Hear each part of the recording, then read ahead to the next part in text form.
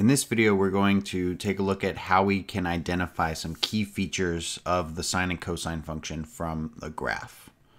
So if we're given this graph, we want to find the period, amplitude, and midline of this curve.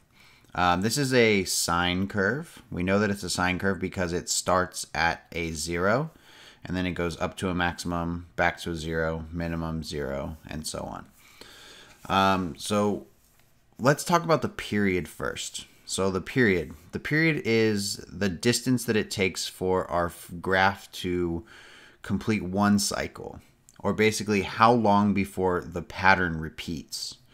So if you take a look at this, we see that it starts at a 0, goes up to a maximum, back to a 0, down to a maximum, back to a 0, then max 0, minimum 0, max 0, minimum.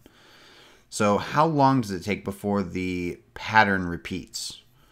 Well, if we start at our x-intercept here, we can go up to a maximum, then to a 0, then to a minimum, then to a 0, and then a maximum. So we're going back up to a maximum.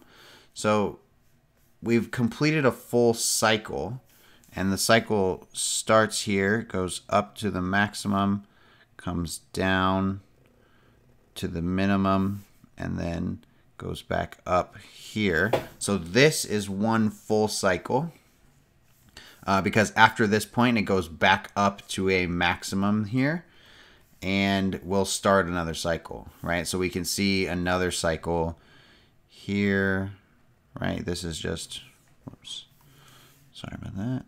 This right here is just another cycle of this function, and it just keeps repeating over and over and over again in both the positive and negative direction. So what is the period? Well, the period is the distance that it takes for this to happen. So this distance here. So in this case, our period is from 0 to pi. So the period is pi radians. So the period is pi radians. Now, normally our sine function has a period of 2 pi, but this one has been adjusted to have a period of pi. So next, let's talk about the amplitude. So the amplitude is just the height of our graph, or the distance between the midline and the maximum of, or the midline and the minimum of our graph. So the way that you find the amplitude is you just figure out where's the midline. So in this case, the midline is the x-axis. So I guess we can knock that one off. Midline is the x-axis, which has an equation of y equals 0. And so what is the distance from the midline to our maximum?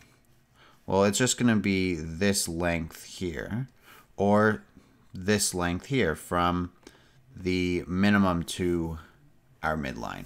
Well, what is that distance? That distance is 3 units. So that's our amplitude. So the amplitude is 3. So let's take a look at another example of this. So here we're given a cosine function, and we want to find the same things: amplitude, period, and the midline.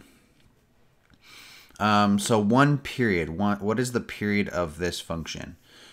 So we can, again, talk about this in terms of where it starts here at the y-axis, a y-intercept, and then figure out where its cycle is gonna end. So we're starting up here at a maximum, and we want to come back to a maximum. So we start here, we go down to a minimum value, and then curves back, it curves back up, and we finally reach a maximum again up here. So what is this distance? The distance between these 2 points? Well, that distance is going from 0 to 2 pi, so our period is going to be 2 pi radians. What is our amplitude? Well, we talked about the amplitude being the distance from our midline to the maximum, or the midline to the minimum. Well, in this case, the midline is not the x-axis. So how can we figure out the amplitude? Well, another way that we can think about this is by looking at the distance between our maximum value and our minimum value. So this distance here, from here to here, right? Because we can see that this is just that distance there, right? So this distance from here to here is the distance between our maximum and minimum value. And then our midline is going to be halfway in between that. So what is this distance? So we can either just count the units or use subtraction, right? So 4 minus a -2 is 6. So that means this is 6 units, which means the midline is going to be 3 units away. So 1, 2, 3. So our midline is here at y equals 1. So the midline is at y equals 1.